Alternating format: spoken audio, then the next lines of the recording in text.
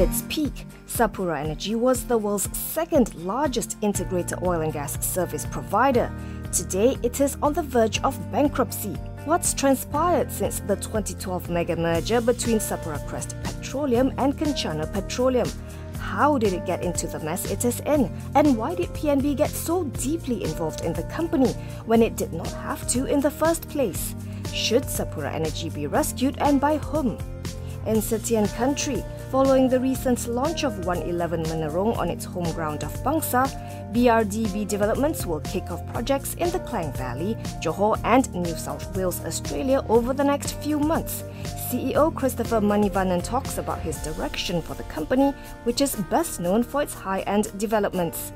In options, Kaylee De Wind is shaping up to be an exemplary model on and off the set, as she just wants to get to a place where all bodies are treated as equal.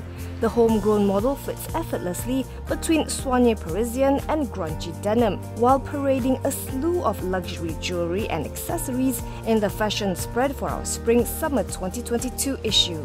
In Digital Edge, cashless purchases have gained tremendous momentum thanks to the COVID-19 pandemic. Some pundits even predict that this trend will eventually result in the demise of cash. But what about those left behind by the rapid adoption of digital technology? Unless special outreach efforts are put in place, the elderly, the poor and the unbanked are in for a hard time when making even the simplest purchases like a drink or a snack.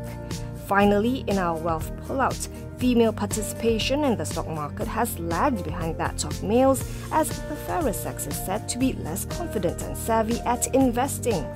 But this kind of stereotyping is being debunked. Data provided by Bursa Malaysia show that women, in fact, are emerging as a growing force in the investing space.